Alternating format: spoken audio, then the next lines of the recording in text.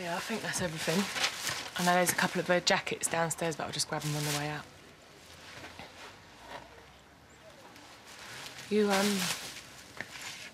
Are you sure about this?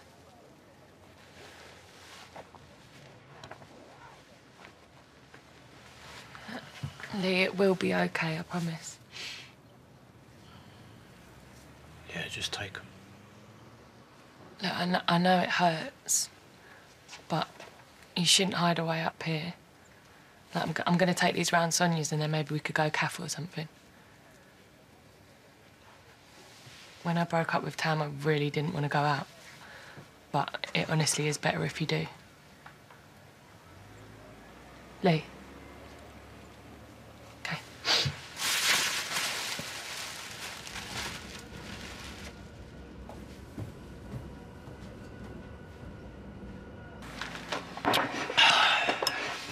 Babe, how'd you fancy going out tonight? I was thinking dinner at Bill's after a couple in the Vic. No, but we're supposed to be saving, aren't we? I mean, it's a nice thought, but no. I want to spend the night sipping orange juice, watching you get drunk more like. That'd be a welcome change from watching you and Lindsay stare into each other's eyes. You're just jealous, mate. Anyway, we're going to the cinema tonight. We're going to see a romantic comedy, so the place is all yours. Oh, great. Well, I'll cook us dinner then. If you don't fancy salmonella, we can get a takeout, can't we? Yep.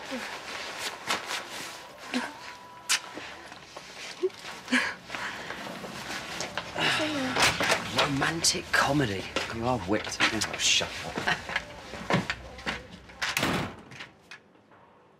Come on, Whit. You've got to stay positive. Been days, son. What am I going to do if we are finished? Do you want me to go over there and try and talk to you? Try and eat something, yeah? Coming. Right, just brought the rest of Whitney's stuff around. Well, why hasn't Lee brought that over? Why would he? You don't want to see her, son. What? He's not even going to give her a chance to explain. No, he's made his mind up. Whitney! Whit!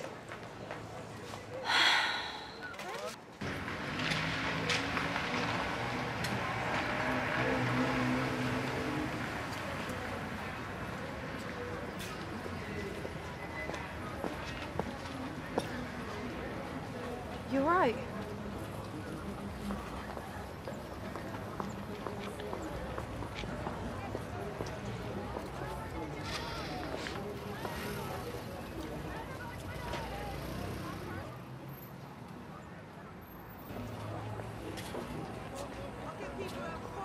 Oh, Whitney, what's the matter? Oh, come here.